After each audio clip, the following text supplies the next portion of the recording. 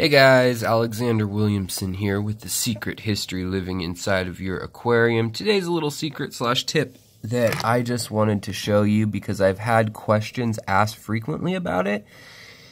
And the question is, how can you tell when a shrimp has died versus when it has molted? Because sometimes when you're keeping shrimp and you're new at it, you look at something like this and it looks like an entire shrimp that's dead, right? You see all the shrimp pretty much right there and it looks as though it's dead, right? But if you look at this one, it's done it pretty perfectly, and that's why I decided to make the video now.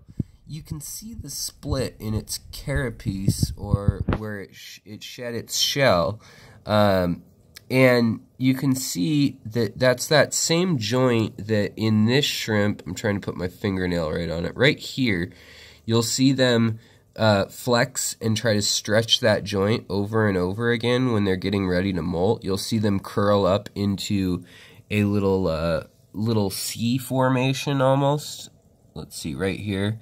And sometimes if they're unsuccessful in molting, or if it's taking a while, you'll see that split. So right there you can see that might be the one that just came out, because you can see the two different colors of red, and the red is split right where the opening is there. So if you were to push that little flap of a piece of that exoskeleton back down, that's right exactly where the change occurs. So that's just a little tip, that if you see a spot where it broke open right in the side there, they kind of come out of their shell in this funky little dance where they climb out. They fold themselves in half and kind of climb out of the center of the back. So you'll usually find a tear there, or sometimes they'll have to tear the headpiece off, but you'll always see the tail intact, and then the legs, usually they slip out of those pretty easily too, and then it tears somewhere along the back. Now, if you find a whole dead shrimp, what you're going to see is a lot more milky color, and they do usually get eaten or decay pretty quickly. And the way you can tell that, if you get to it quickly, is you'll be able to tell it was a shrimp. It'll look kind of gooey, off color. Usually they kind of turn orangish, even if they're no matter what type of shrimp. But if you get it quick enough, it'll be the same color as the shrimp was while alive, but then they kind of turn this brownish, orangish, tan, clear color. And you'll be able to sometimes tell that.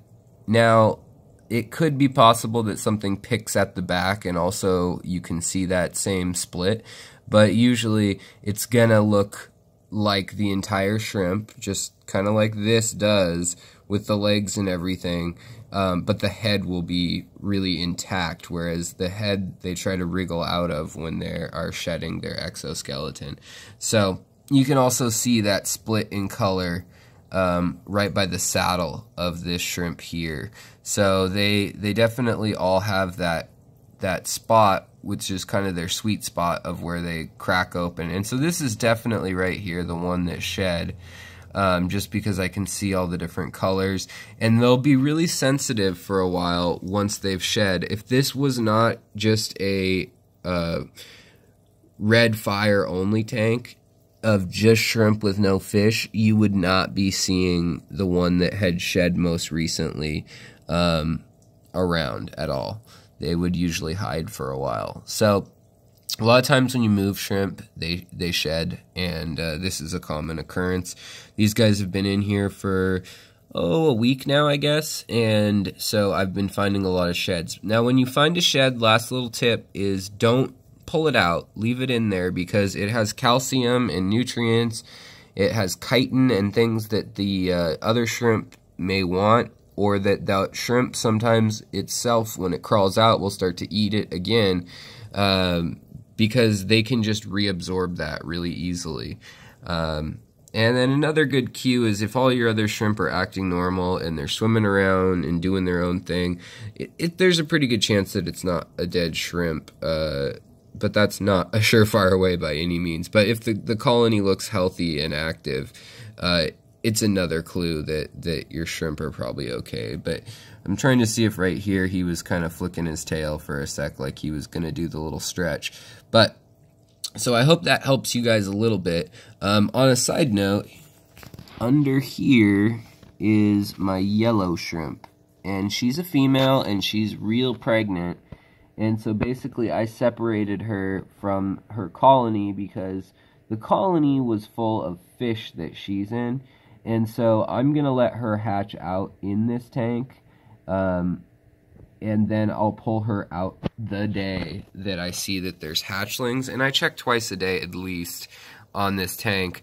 And so then I'll move her out immediately. It's a very small 5-gallon tank. And then I'll get all her babies out. And there's not, like you can see here, I can pull out or move most of the decor. And you have about 3 months to pull the babies out. But that way, they're not going to impregnate the red ones. Right now, it's just one that I'm dealing with. So she'll probably have, you know, a dozen babies or so, maybe 20. And it won't be that big of a deal to try to figure out where they went. So that's just a little tip. That's not how you do professional breeding by any means, because you don't want to risk that contamination of the gene pool, but it works just fine for hobbyists and folks like me who just want, you know, a good strain, and most of the time you can catch all of them in the tank if it's a small tank like this. Now, if it's a tank that's all planted like this, forget it. There's no hope in trying to figure out which one is which and who mixed with who. So, whom.